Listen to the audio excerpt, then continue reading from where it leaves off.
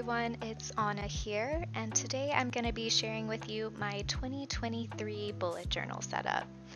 I'll be using this lovely journal from Shop Amanda Rach Lee. Amanda is a bullet journalist and artist on YouTube. You can find her channel at Amanda Rach Lee, and she has lots of awesome content there. This journal is from her 2021 collection. So as you'll be able to see, I've already used a little bit of this journal actually, so some of the setup pages have already been done. So I'll just walk you through those setups that I've already created, and then we'll make the last half of the pages together. So this is just my name page. These cute little doodles were already printed in the journal. They match what's on the front cover here. And then I just went in with a gold gel pen and added these gold accents just to give it a splash of color. This is my title page to indicate that this is a bullet journal, in case I forgot, I guess. And as this hints at, I'll be sticking with gold and black as my primary colors for this setup theme, and going for kind of a spacey night sky type of vibe.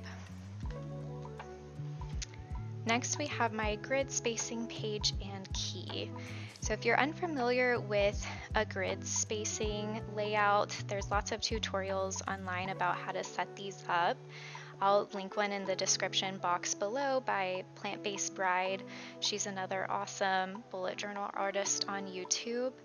But basically, this is just here to aid with setting up future spreads. So I've numbered the squares on the top and on the side, so I'm not always counting how many squares there are on a page, and drawn different lines to indicate different ways that you can break down a page. This is really helpful if, for example, I wanted to create a spread that had 3 columns. I could quickly flip back to this page and see I have a 3-column option here and another option right here with breaks. If I wanted to go with this layout, I could easily count, okay, each column's going to be 1, 2, 3, 4, 5, 6, 7, 8 squares wide. And that just saves having to do the counting and the breakdown math every single time. On this side we have my key, pretty self-explanatory. These are the symbols that I use to track tasks, progress, and events. These are gonna be different from the official bullet journal symbols. You might know that Ryder Carroll was the original creator of the bullet journal system, and he uses a bit of a different set of symbols. These are just my preference. But if you're interested in seeing the OG video from Ryder Carroll on how to set up a bullet journal, I'll link that in the description box as well. I kept the art for these pages really simple, just stuck with the black and gold for the titles and the content, and created this black corner just with a black brush pen and went over top of it with a gold gel pen to add those stars. The last of my already set up pages is the index. I just have a column for the page number and the content. Like I mentioned, I've already used a bit of this journal.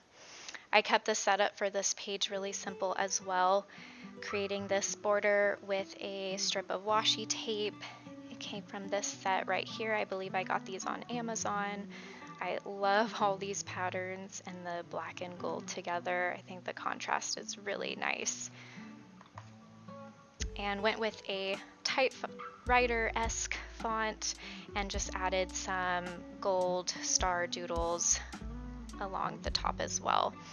And if you look closely, you can see where I either made a mistake or maybe didn't like a line I drew, and was able to cover that up with a white gel pen. That's a really handy trick for covering up mistakes, and one of the many tactics you'll probably see me use for fixing mistakes throughout the journal. And then I just have another 2 pages for the index just in case I need the space. Now let's get into the first page with some setup. So as you might be able to guess, I originally created these pages for my 2022 journal setup. However, I did not end up doing any journaling in 2022 because I got married this year, and planning the wedding pretty much took up all of my time. So I thought I would just adapt these pages for 2023.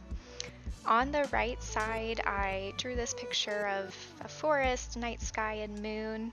I got this design from a picture on Pinterest. I'm not sure who the original artist was, but I just used this design to draw on a piece of parchment paper and completed it with some cardboard-like paper and some pieces of that same washi tape set.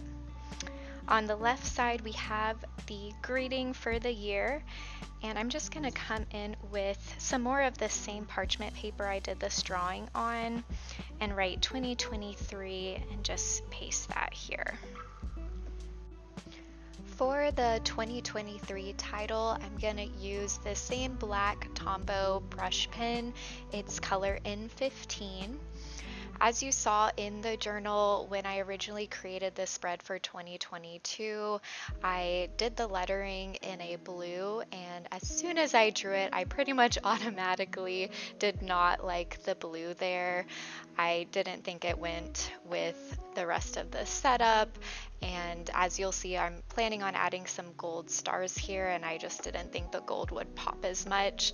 So now that I'm redoing this for 2023, I'm gonna go back to the black color for the title.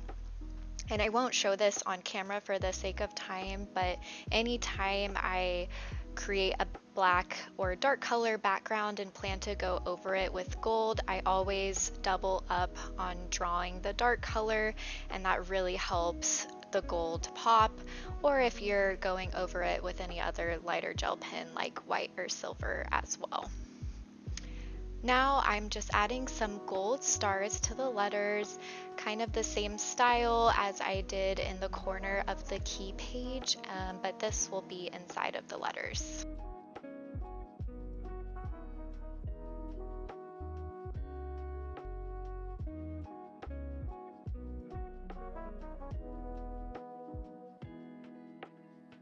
I will paste this in using this handy little tape roller from Amazon, and here we have our 2023 cover pages.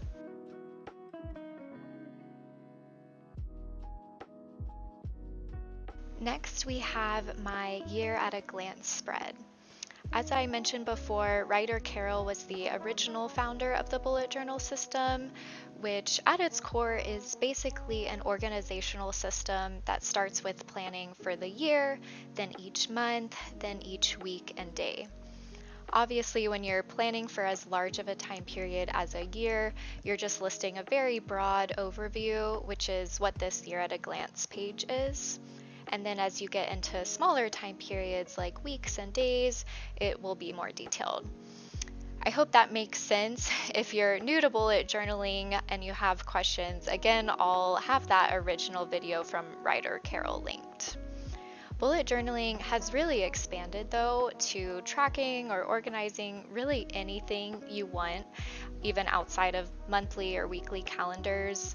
You'll see later in this video, for example, I use my journal to track a lot of different things like the books I read. I mean, the journal is literally just a bunch of blank pages, so you can really use it in whatever way you want. People online have also really expanded the artistic possibilities, and I personally love using my journal as an excuse to build creativity and art into my normal routine. So getting back to the spread, I used a smaller Tombow brush pen to do the title. And then again, I'm using that larger brush pen to do the black corners and going over it with the gel pen. Those black boxes that you see within each of the 6 columns each represent a month. So I'm adding the titles now in gold over the black, and As you can see, I created a little Dutch door at the beginning. I just cut out part of that page so that you could flip it and kind of feel like you're in the same spread, and it just makes the whole year at a glance feel a little more cohesive and like you can actually see the whole year at a glance. Now I'm adding in the calendars for each month. So this is just a little picture of what the month looks like when it starts and when it ends. And then below each calendar, there's still a good amount of the column left, and that is there to write events, projects, or goals. You can kind of use this space in whatever way you want. I mainly use it for events, so probably first thing I'll go into January and add that I have a ski trip planned and a doctor's visit planned, but you can also use this space to write longer term goals or projects if you like as well.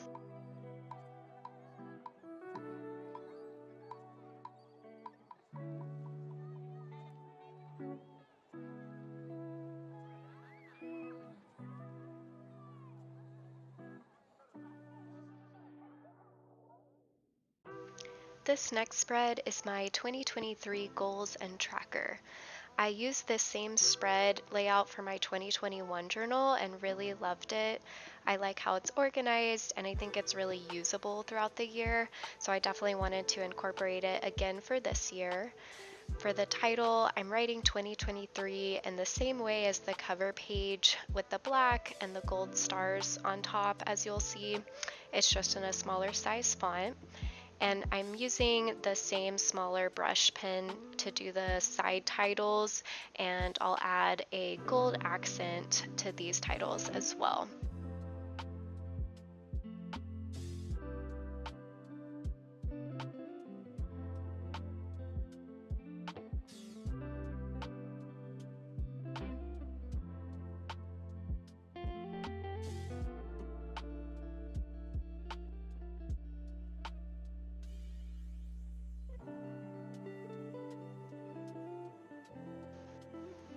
I'm keeping the art design super minimal for this page.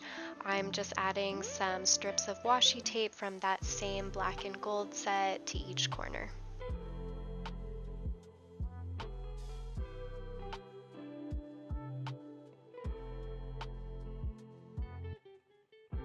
As you can see from the titles, the spread is laid out with my goals listed on the left page and different trackers for each individual goal on the right page. I make trackers because this helps break down each goal into either smaller steps or smaller chunks, and just the act of tracking the goal throughout the year serves as a great reminder for it and to keep up with it. And here's Coco. She just wanted to pop in and say hi and help with the journaling a little bit. So we all know how infamous New Year's resolutions are for being abandoned by like the second week of January. So I personally like to use SMART goals when setting goals to have a better chance at actually succeeding. You might have heard of these before, but SMART is an acronym that stands for specific, measurable, attainable, relevant, and time-based. So for example, saying I want to be healthier isn't actually that helpful in making this goal happen. It's too vague, it doesn't have a set parameter for what healthier even means, and it has no deadline. I'm actually a dietitian by trade, and when I'm setting health goals with my clients, I always have them use the SMART goal framework. And you can definitely use it for all types of goals, not just health related too. Getting back to the spread, I have divided my goals on the left page by life domains, I guess you could call them: faith, health, personal, and professional. I created those sections with a black bar and each title with a gold cursive font on top. Most of my goals have corresponding trackers to go with them on the right page, and all the trackers are different. I just created them based on how I thought would be easiest to track progress for each of the goals. I'll walk through just a few goals to give you an idea. My health goals, for example, I decided 2 of my priorities for the year were consistent exercise, emphasis on consistency, and meal planning, because I know if I meal plan, all those small nutrition decisions over the week will probably be better. So I decided to track exercising and meal planning together on a weekly basis. In the progress column on my tracker page, I drew 52 squares to represent each week and wrote a key to indicate an X means I meal plan that week and a circle means I exercised. Now I'm hoping to exercise more than just once per week, but like I mentioned, the root of this particular goal is just consistency. If I know I have to plan at least one workout to meet my goal, I'm more likely to just go ahead and make plans to be active throughout the whole week as well. I think these weekly goals are broad enough that I can for sure commit to them for the whole year, and they leave room for me to adjust to the current month and week. I don't know exactly what I want to be eating in July at this point, but I do know that a meal plan each week will set me up for success.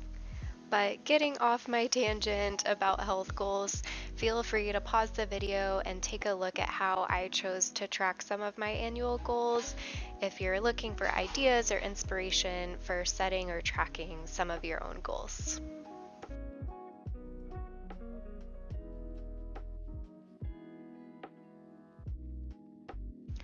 Next is probably what turned out to be my favorite spread of the whole setup. This is my 2023 bookshelf or reading log. I'm mixing the 2 main fonts I've been using for the title, and later I went in and added a simple gold highlight to the 2023. For this side of the page, I'm creating 4 columns: the number of the book I'm on, title of the book, date I finished the book, and room to rate each book. I plan on drawing 1 to 5 gold stars with my gold gel pen in the rating section, which I think will look really fun. In the future, I'd love to dive deeper into tracking more reading metrics like type of genre or gender and ethnicity of the author, time period the book was written in, and all that. But for this year, I'm just keeping it to a simple log. On the right page, I'm creating a bookshelf with 35 books and some little knickknacks or decorations on the shelves too.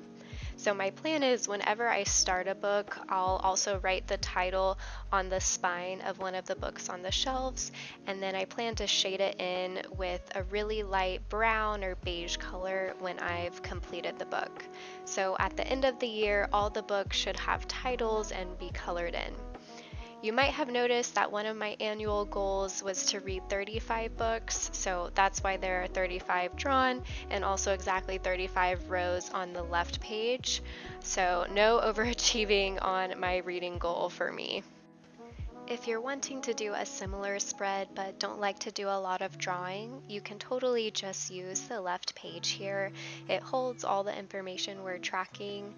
But I just thought the pictures of the bookshelves would be so cute and that it would be fun to write in the titles and color in each of the spines while I was tracking my books throughout the year.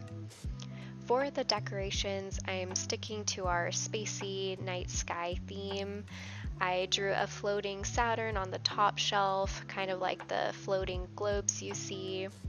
Here I'm drawing a little rocket ship statuette. And I'm sticking with black and gold for each of the decorations, again, to keep it cohesive with the setup theme.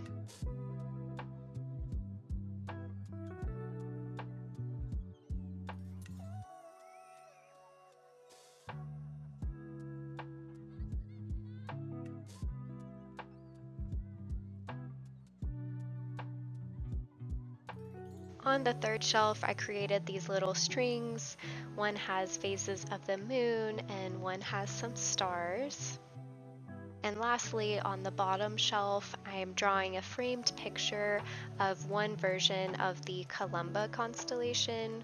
Columba means dove in Latin, and here specifically represents the dove that informed Noah that the Great Flood was ending in the Bible. The constellation in general represents hope, which I think is a great sentiment for going into a new year.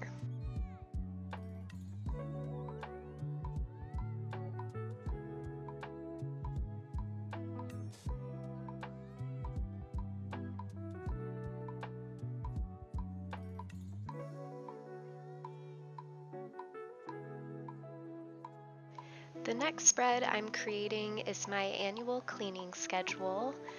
First, I'm doing the title vertically on the outside of either page and using this blue Tombow brush pen. It's color 528 from their Muted palette. I think this attempt at adding some blue went a lot better than when I did my 2022 title last year. This blue color is darker and a lot more muted, which I think helps, and it goes with the overall vibe a lot better. On top of the blue, I'm just adding a gold border to all the letters.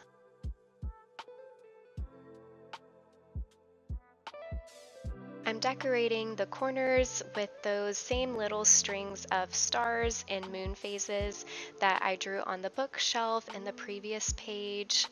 When a spread is a little more complex and in setup like this one is, I like to keep the art and doodles to a minimal for time's sake, and also to keep the page from being too busy.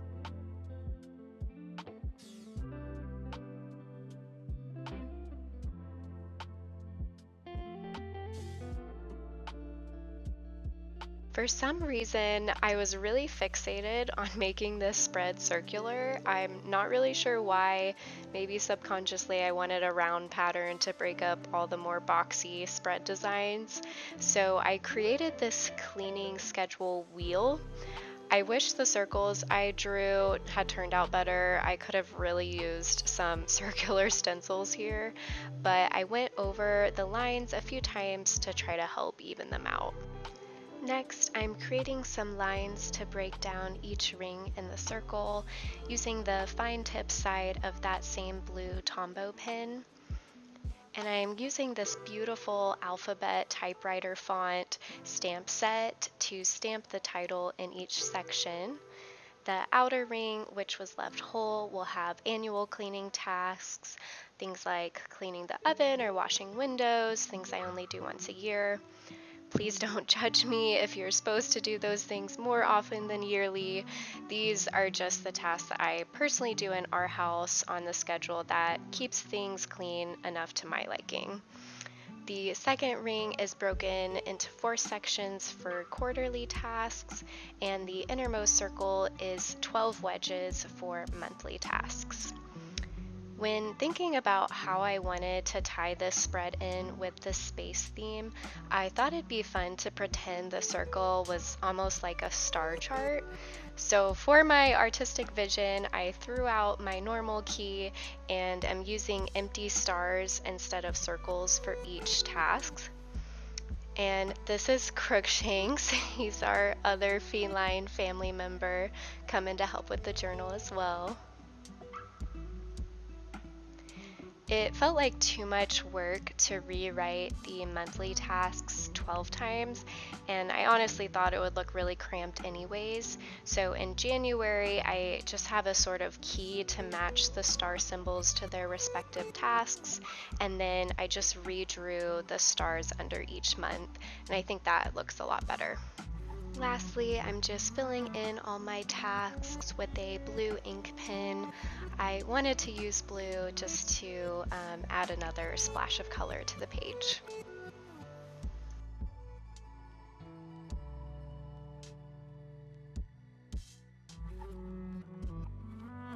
And here's the final cleaning schedule spread. Next, we have the last spreads of my 2023 setup. I'm doing the titles with this dark green Tombow brush pen, color 177 from their secondary palette. I thought that adding the blue went well in the previous spread, so I wanted to add some green here, kind of phasing out solely using the black and gold, so it's a smoother transition when I start using other themes and colors for monthly setups to come. So the spread on the left is my plant care tracker for the year, and on the right I'll have my wish list. For the titles on the left, I'm using the same font style as the cleaning schedule, this time letters in green and still that same gold outline. And on the right, you'll see me go back to that calligraphy font. I've never tracked plant care in my journal before, but I've always wanted to because I'm forever forgetting when I last watered my plants, and I want to be better about regularly doing things like fertilizing or dusting and misting leaves. I came up with this tracking system. I have no idea how well it's going to work, so stay tuned throughout the year if I like the usability of the spread. For artistic design, I didn't have a lot of room, so it's pretty minimal. I drew a pothos plant vine in the left corner, and I'll do that same string of stars design in the right corner. I'm also drawing a pothos potted plant in the middle, and I'll outline all of these drawings with a black fine liner pen to make them stand out and be a little more clear. I honestly just went more plant over space theme for these pages.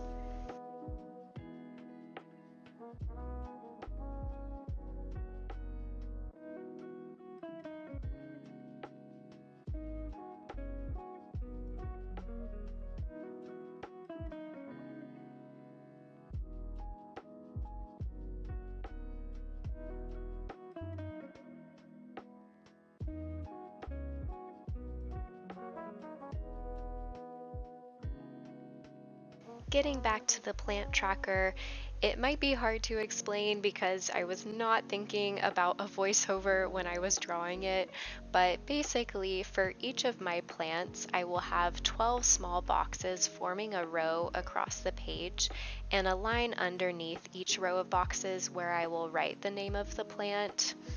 Each of those 12 boxes is for a month of the year. I labeled the months at the top. That's what the JFMA, etc. means. And in each box, I plan on writing the date that I either watered, fertilized, dusted, rotated, or misted my plants last. Next to the date, I'll probably do like a parentheses W to indicate watering, or a parentheses R for rotating, etc. That way, when I'm checking my plants, I can see, oh, I watered and rotated my Monstera on January 15th, so I don't need to rotate it again, but I do need to fertilize this watering. There will be room next to each plant name in that row beneath the boxes, and I plan on using that space to write tasks related to each plant. For instance, I might write that I want to propagate my pileas, or I need to repot my peace lily. I can already tell this spread is going to be cramped. I probably could have used 2 full pages. As you'll see, I did spill into the bottom half of the wish list page. So we'll see how this goes. I can definitely see this tracker evolving as I figure out what's most useful. The wish list spread on the right page is super simple. I just have some space to write the things I want to buy, and I can check them off as I go. For example, one of the first things I'll probably write is a framed canvas set that I've been wanting to get to hang up in our bedroom. And here's the final spreads. And now let's do a final flip through of my full 2023 setup, including the pages I already had and the new pages we did together. I really am so in love with this starry space theme and am overall really happy with how all the spreads turned out. I will try to link most of the supplies I used in the description box below in case you're curious. Let me know if you have any questions or if you're planning on using any of these spreads or similar in your bullet journal.